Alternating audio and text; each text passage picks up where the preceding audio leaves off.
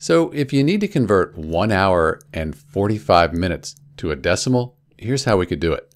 Let's leave the hour alone because it's 1, it's a whole number. We'll just add that in at the end. It's this 45 minutes we need to convert to a decimal.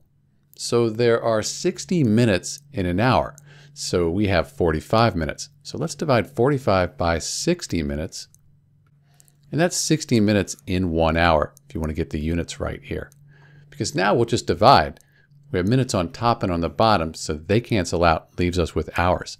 So 45 divided by 60. We could simplify this because 15 goes into 45 3 times and 15 goes into 60 4 times.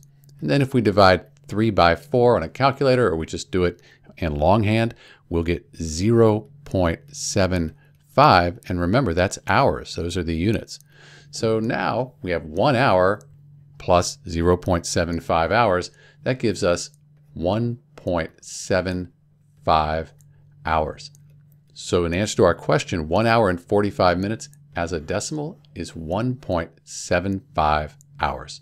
This is Dr. B. Thanks for watching.